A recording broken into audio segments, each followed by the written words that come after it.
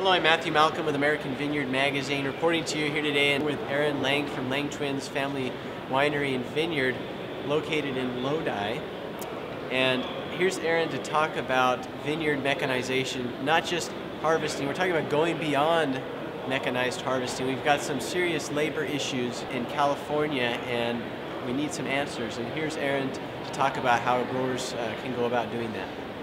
Well, thank you very much, Matthew. I'm not sure if I have all the answers, but certainly I can be helpful in steering people in the right direction.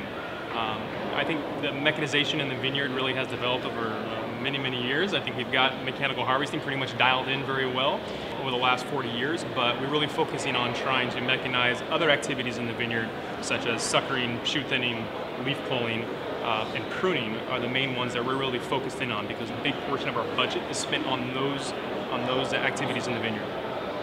And so what are some hurdles that you've had to go through as far as trellis design? I mean, you can't just go in there and just start mechanizing. You've got to... No, well, I think there are limitations. If you wanted to try to convert an existing vineyard and then trying to make it more mechanized, to be able to use more machinery in there, I think that that's going to have some limitations, because I really think that the best approach is a systems approach, meaning starting it from when you plant the vineyard, that you're thinking about what variety am I planting, what kind of trellis system am I planting it on, what height am I putting it on, how many cross arms do I have, or do I have any cross arms at all? I think you need to really be thinking through how do you optimize the vineyard planting to really make it most adaptable to mechanization going forward. And for us, that means a high cordon machine prune system, which is planting the vineyard at 60 to 70 inches above the ground as far as the cordon level, not having any cross arms or any wires above the cordon wire, so we can come through and really be able to box prune that at a very tight 9-inch box during pruning season, and not have anything else in the way, wires or cross arms, that would impede a blade or a saw or some type of machine to get in there and do the treatment we want to do. And what about growers that have already, they've already planted their vineyard, it's been there for years, and they're not ready to replant? Is there things that they can do or adjustments they can make to better mechanize without replanting? Well, I think what is it? Necessity is the mother of all invention, right? So I think that we can.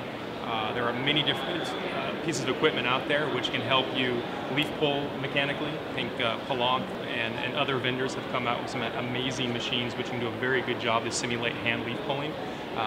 As far as the shoot thinning is concerned, there are automatic shoot thinners, and there are many different things that you can do to help reduce your dependency and the cost of labor, even though your vineyard may not be designed from scratch to optimize it for mechanization. So there are things you can do, and you can also think about maybe grafting or retraining your vineyard and adapting your trellis system. If your vineyard has another 10 or 15 years of life, that may be the direction you want to go, thinking about where labor and costs are going in the next 5 years. And we think about ag overtime, and we think about rising minimum wage. Those labor costs are going to jump significantly. So I think that some growers may want to make decisions on what kind of labor input that's going to be available to them to grow their crop. Well, thank you, Aaron.